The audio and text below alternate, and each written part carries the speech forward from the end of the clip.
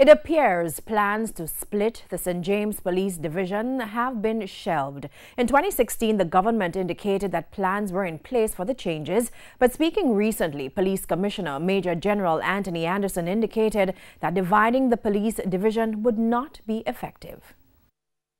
September 2016, then Commissioner of Police Dr. Carl Williams indicated that plans were in train to split the St. James Police Division in two in a bid to better tackle the parish's crime problem. He said the move was to better enable the security forces to tackle scammers and criminals who have been operating across the parish. That was to be completed at the end of 2016 but wasn't.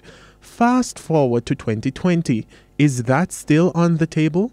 Commissioner of Police Major General Anthony Anderson says right now it doesn't make sense. The only time you're going to do that with the way that makes sense is if creating two headquarters. So remember, what you're going to do is add another headquarters. Is going to create such an effect that it's worth it. You won't necessarily get additional persons, so splitting the persons you have in two spaces. So really, if you're doing it, it's really from a command and control perspective. The commissioner says his focus will be on strengthening the team in the division. What I need to do is give him the assets to be able to do this, and where he needs, where St. James headquarters needs reinforcing in terms of additional personnel who bring more planners, more support to the headquarters, probably a bigger headquarters, but to split that into two, I'm not sure you're going to get the benefit on the ground from doing that. Meanwhile, police facilities have been a cause for concern across the island. Commissioner Anderson says they are working on making improvements.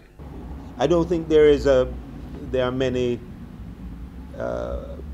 buildings that the police occupy that don't need something.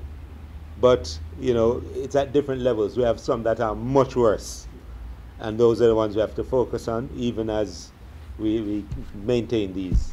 Because one of the things with a number of our stations, as you see, you can see that all the furniture in there is a donation.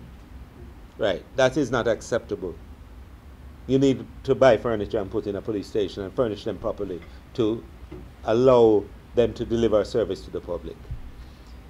The one at Mount Salem, that one is going to be rebuilt, and I think the groundbreaking is next week, Friday, so there's that one.